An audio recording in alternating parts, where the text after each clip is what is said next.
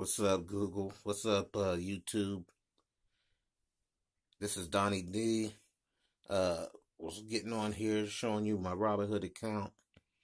At the end of the month, I had received my dividends for Orchard Island, for the Simplified Volatility Fund, for Devo, for the Round Hills, the weekly QDTE, the XDTE, and then the monthly YBTC.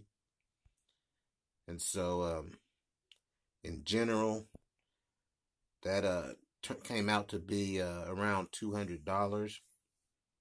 So what I did is I just went ahead because, like I said last week, I adjusted out around $1,000, put $600 in my spending account so I can pay for my insurance, and then the rest covered my monthly payment for my margin account. And so they took out whatever I owed for that.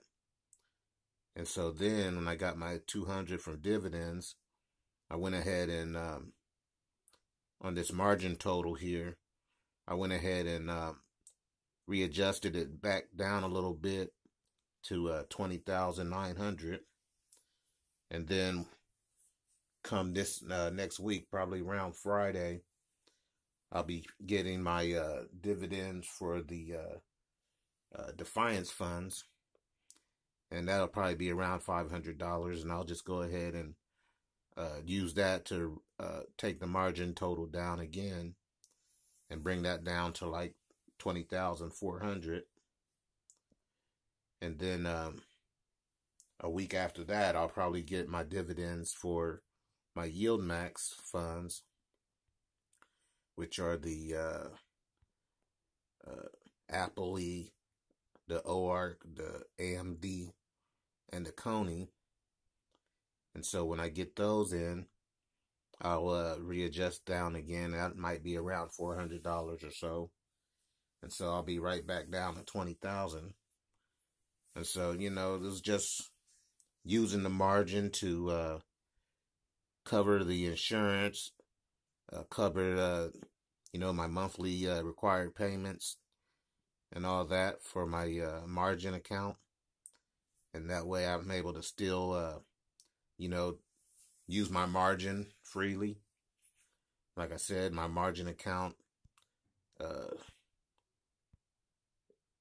it's kind of staying steady since I used that money and took it out. But if I look at my borrowing limit here, I can adjust up all the way up to 23 grand and 358. So I don't have any big bills coming up, probably till I have to pay my insurance again, not unless something happens. So I'll definitely just let the dividends start to collect and let the margin rise and, pay down my margin that I got out and just leave it at that. As you see, I got some options that I was trying to fish for. Now I did pull an option and got another option contract for the $25 call that I sold for Coney.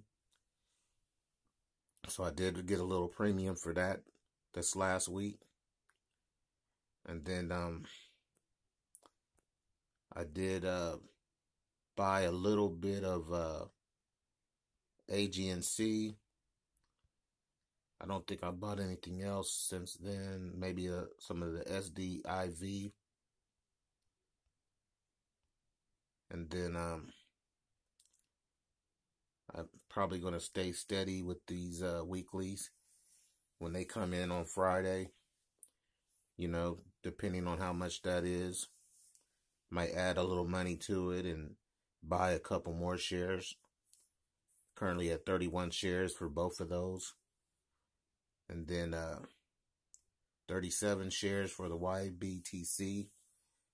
Sometime during the month, I'm going to buy more of that because that has a really strong dividend. I think this last dividend that it had might have been around $2. Let me see here what the history says.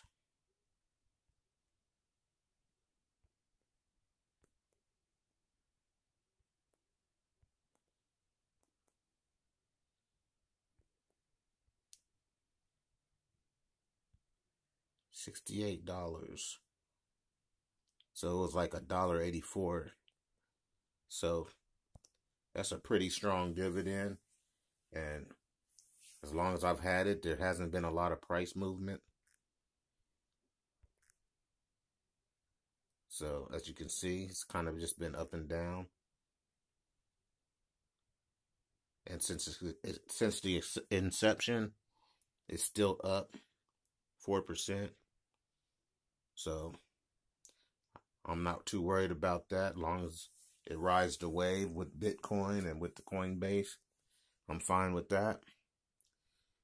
So yeah, I just wanted to get on here and show you guys that, what I'll be doing next week when I get my other dividends, and how it worked out, and I didn't have to use any of my own money to cover my insurance. And you know, these are some things that you could do to using your account and cover some bills, and it doesn't take a really large amount of money in a brokerage account to do that. So yeah, if you like this content, like and subscribe, hit that notification bell, and that way you'll get notified whenever I drop a video. And remember, this is not financial advice.